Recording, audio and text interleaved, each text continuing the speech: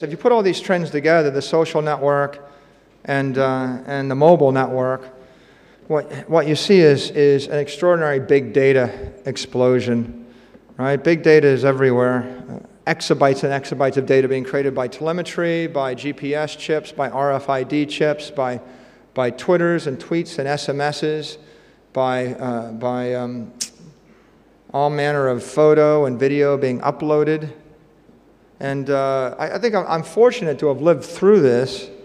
You know, in the early 90s, the largest business intelligence databases in the world by the richest 20 companies on earth might have had 200 gigabytes sitting in their systems. You know, I remember, like 93, we're working on 200 gigabyte databases for the largest companies on the face of the earth, and we thought that was a lot of data. Today, the kids in your neighborhood upload 200 gigabytes of data to YouTube probably every few days. What a difference 20 years makes. If we look at the rate at which this data is accumulating, it's going so fast that I think some people just have a hard time getting their hands around it.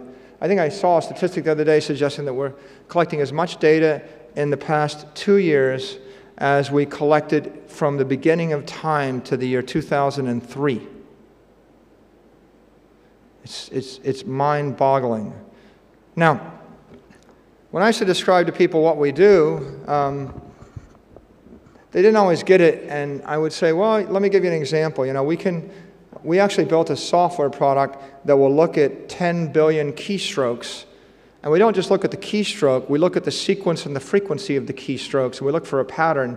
And it turns out, if we can find a cashier in a supermarket that actually hit the keystroke pattern, refund $9.95, refund $9.95, refund $9.95, I did that 6 times in a row in 60 seconds, that's a pattern that's naturally occurring in the universe about once in a billion times, maybe once in a trillion times. Almost never happens. If we see it happen twice on the same aisle with the same cashier, it's a pattern that occurs all the time if they're stealing from you, and if they know that your manager has to approve anything more than $10 as a refund. And so one of the interesting nuances in the intelligence industry is you just look for something that probably shouldn't occur, and you compare it. You compare the incidence of occurrence to what you would predict in your model, and what pops out is an interesting insight. And of course, when you apply that across fraud detection or across every possible industry, you see there are millions of insights. They all come out of big data. The more data there is, the more insights there are. And they have potential to upend every part of the economy. We've always been focused on big data. We were the biggest data business intelligence company in 1993. That's why we got in the industry. Every year for a decade, I think we were anointed by the Business Intelligence Report, as the leader in big data. The only thing that's changed now is we just realized the big data just got 100 times bigger, and so we have to go harder. And as we look at the impact of mobile intelligence, we knew that would drive a lot more data. We looked at social intelligence, even more data still. And now what we realize is that it's very likely that we'll see systems that used to be going out to a few thousand users and getting 10 queries a day, and where people were willing to wait 10 seconds for the answer, those systems are going to go out to millions of users, and they're going to run 100 queries a day, and they'll wait 1 second for the answer. So the power output of these systems is going to have to dramatically improve. And so in the past 2 years, we've been focused upon performance and power engineering. If you look at this chart, this shows the kilocycle output of a typical MicroStrategy test configuration. Kilocycles is our benchmark for, it's 1,000 reports an hour. So at 25 kilocycles, you get 25,000 reports an hour out of a typical setup. You can see that between 2010 and 2011, we pushed that typical power output from about 28 kilocycles all the way up to 175 kilocycles. In fact, we've incorporated in the DNA of the company power engineering, and now every time we build a piece of software, we're always assessing the power output of the software versus a given unit of hardware.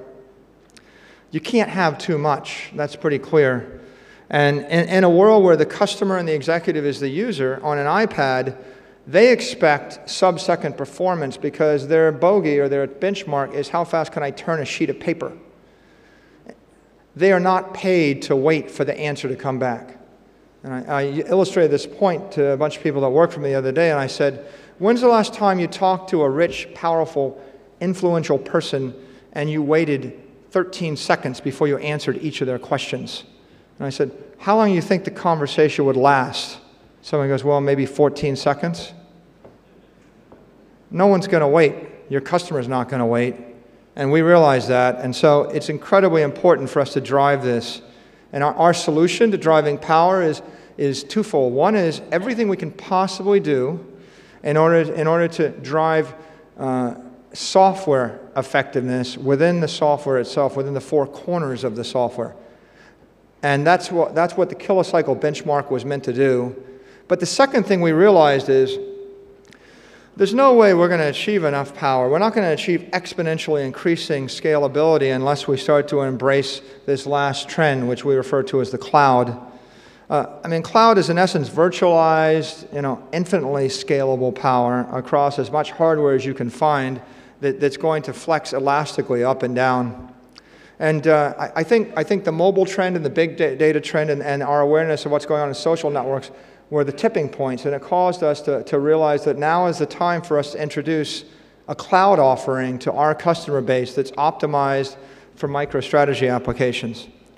If you look at the consumer cloud, we're all familiar with Facebook and YouTube and Twitter, Flickr.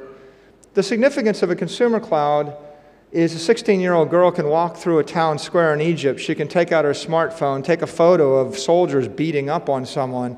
She can upload it to Facebook or Twitter it. It gets retweeted 10 times. It gets retweeted 25,000 times. It gets shared 14 million times, and it ends up on 198,000 servers across 82 countries. It might be running on $27 million of hardware within 48 hours. And there wasn't any government that endorsed that, and she didn't make an application, and no company made a decision. It was a completely organic, virtual, viral process whereby the interaction of the people in the cloud determined how the CPU power and how the storage was going to be allocated. And that is really the brilliance. It's really the brilliance of YouTube and Twitter and Facebook that they spread those things so rapidly and virtually and flexibly. And the genius of the cloud is that 16-year-old girl that probably doesn't have $9 in her pocket managed to get her hands on $27 million of hardware because her message was an interesting message and her program was an interesting program. Right? Not centrally, hierarchically controlled programming, which is the past, but organically, virtually elastic programming. That's the future. And that is the cloud. Well, what we're doing at MicroStrategy is focused upon how do we bring that same elasticity in the cloud to all sorts of intelligence applications and all the business applications that our customers are going to want to deploy. Right? Simply put, if you take this entire software platform and you put it in the cloud, it becomes quicker. I can do everything 10 times faster or 100 times faster. It becomes higher performance, and it becomes cheaper. So properly implemented, there really isn't a downside to it. We look at the cloud, and for us the cloud means business intelligence, it means database, and it means ETL. We need to make sure that all of our intelligence software, including its transactional and multimedia capabilities, is available to our users. And then we need to make sure that we've got the scalable analytical databases to provide the intelligence. So something that's going to be able to scale up to 100 terabytes of raw information and scan through that raw information without necessarily segmenting it. If I want to pluck out the single most important fact out of 18 billion facts and I want to do it in 1 second, I need a pretty powerful piece of software. And of course, the last component of the cloud is we need to be able to move data into and out of it in order to synchronize data centers and make sure that we're integrated with all of the tens of thousands of corporations that have massive investments. And so when we started to construct our cloud strategy, Well, we knew we had the top thing. We have the intelligence software. We started shopping around to figure out how we're going to put together the analytical database and how we're going to put together the ETL, and then who's going to tie it all together. So, of course, we're drawing on MicroStrategy for the intelligence layer. We've entered into a strategic partnership with Netezza to embed their database appliance into our cloud, and we're very excited about that. We've also entered into an enterprise licensing agreement with Paracel so that we can actually use their software analytical database solution, and we're enthusiastic about that as well. And of course, we've set up a relationship with Informatica. So any of our customers, any application that wants to run out of our cloud is going to have access to a best-of-breed set of partners on day one. And we have negotiated relationships with all of these companies so that we can provide this technology on a metered basis.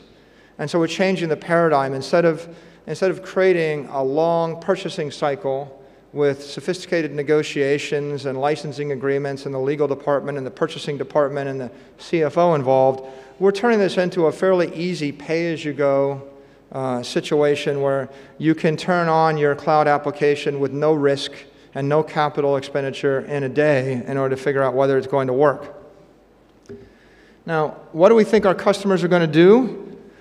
We think our customers are going to look to the cloud for hosting strategic applications, tactical opportunities, and existing applications that we consider legacy BI. If you consider the legacy BI business, that's the most straightforward. At the point you start to expand your business intelligence operations, if you're at a crossroads and you're trying to figure out whether or not you want to put in place another data center or another chunk of hardware capacity, or if you need to bring on the next 50,000 users, or maybe you're just not happy with the performance of your existing situation, then you can look to the cloud and we could take your application, upload it into our cloud, and perhaps we can show you how we can get the response time from 15 seconds to 1 second, or from 30 seconds to 2 seconds.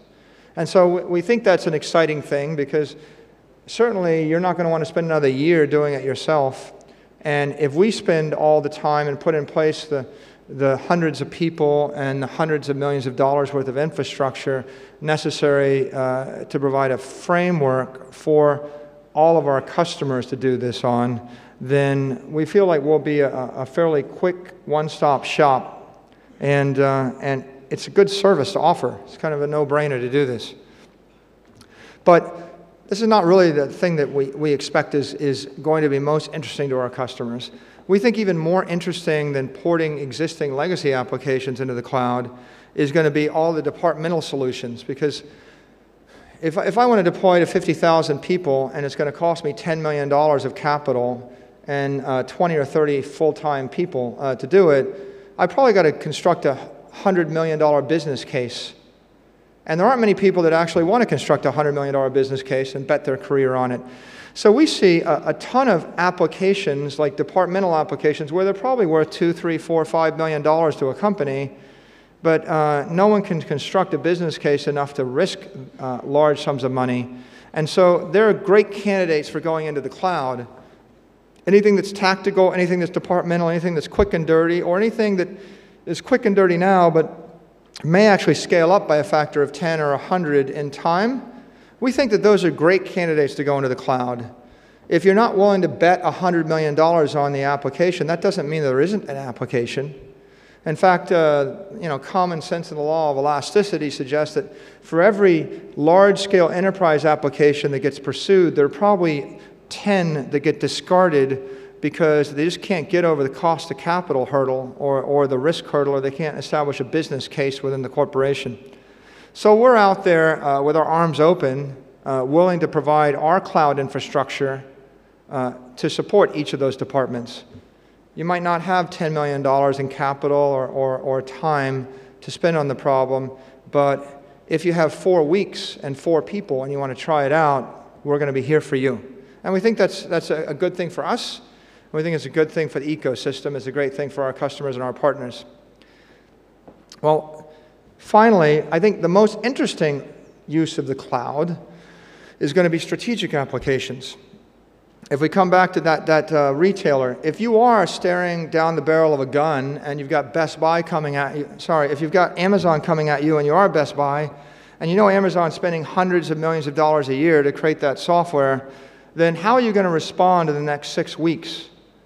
Because in order to create a piece of software that runs on a mobile phone, that runs against 50 terabytes, that's integrated into social networks or public networks or cloud networks, you're going to have to put up 100 people and spend 2 years and perhaps risk 20 or 30 or 50 or $100 million. And in those 2 years time frame, there's no guarantee that Amazon's going to stand still. They're probably going to move. And so if you have a strategic problem, if your business is getting $1 billion ripped off the top line every year, or if you're looking at your newspaper or magazine being driven out of business because you can't compete with Google or you can't keep up with an Apple, right? We're going to provide our cloud infrastructure with our 100 terabyte database capability with our mobile software as an alternative for you. If you want to convert your newspaper into a company that sells digital advertising and run a 50 terabyte clickstream database so as to carve up that inventory, we can actually provide the infrastructure for you to do that in a matter of weeks, not a matter of years. And so the promise to a company in that situation is that we've got the capital and we've also got the expertise. You're going to inherit 100 of our people running the cloud. You're going to inherit $100 million worth of hardware that you can take advantage of. You're going to inherit licenses that would have taken you a year or more to negotiate, and you can get up and running and you can focus upon the matter at hand, right? So in a nutshell, if you take your application in the cloud, I think we can do in weeks what would take years if you were going to do it on your own premise. And there are just lots of applications that won't last if you wait years. You're not going to be in business. The marketplace is moving too rapidly. You don't want to be blockbustered out of existence, which is what happens if Netflix comes along. You can see this last slide I've got just shows all the business processes. When you try to come up with an approval for a 10 or 20 or $50 million project, you've got to engage so many different departments in a corporation. We view one of the strengths of the cloud is not just that it's technically more efficient. One of the insights of using a cloud with our partners is that it's just more efficient from a business process point of view, because the fact that your legal department was involved for 6 months and your purchasing department was involved for 6 months and your finance department was involved in 6 months in the process of you deciding that you wanted to spend $10 million on hardware and deploy a big application, right? They didn't add any value at all, right? Your customer could care less that your purchasing department and your legal department was engaged heavily in the process by which you obtained the capital to actually deploy an application to provide them value. What the customer wants is they want the application tomorrow and they want it to run fast. They don't care about your lawyers, your purchasing agents, and your financiers. So the real challenge of these large enterprises is there are a lot of people in large enterprises and governments that have nothing to do with software or software networks.